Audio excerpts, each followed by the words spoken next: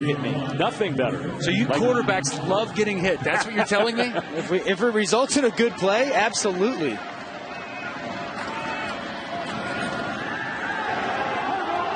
That went into coverage, and it is intercepted. What an interception. Rock Ya-Sin. Wow. Whoa. Rock Ya-Sin's a guy who's made himself a lot of money this season. He's been playing unbelievable. Size, speed, recovery, you name it, he's got it. Luke Skipper just put up a fade up in the air, and Rock Ya-Sin somehow comes down with it. Now, that was a tremendous play. One-on-one with the guy who's been the star wideout, Justin Hobbs, so far tonight. You get the turnover for this Temple team. You get over that Temple grease board. What a play. Gets his head around at the last second to bring in the interception.